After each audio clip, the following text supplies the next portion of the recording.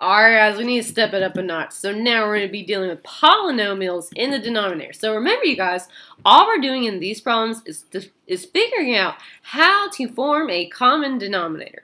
Okay, so again, we don't care about the numerators right now. All we're caring about is the denominators and how eventually we're going to make a common denominator if our fractions do not already have one. Okay, so let's start with our steps. Look in here now.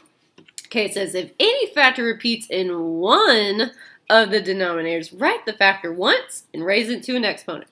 I don't see any factors repeating here, and I don't see any factors repeating here. Okay, now this one was kind of already done for us. Let's say that in this one we would have had x plus 2 times x plus 2. Let's say we factored it and we got x minus 3 times x plus 2 times x plus 2. Well, guess what? We would need to write these as 1x plus 2 raised to an exponent of 2. Okay, but again, this one kind of already did it for us. Okay, but if it was like that, this is what you would do. Okay, so step one's donezo. Okay, so now it says list all the different factors in each denominator. So I'm going to grab one of every different thing I see.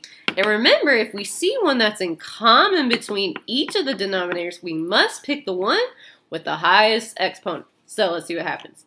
Alright, I see an x plus 4 here. No x plus 4 is over here. So I'm going to list x plus 4.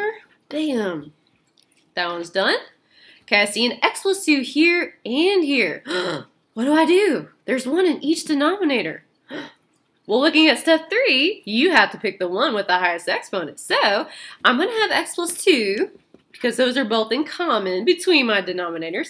But the one with the higher exponent is the one that's squared. So I'm going to write x plus 2 squared. Bam. So now my x plus 2's are taken care of.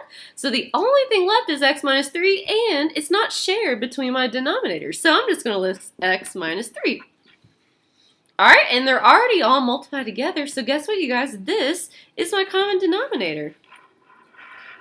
Super duper scooter.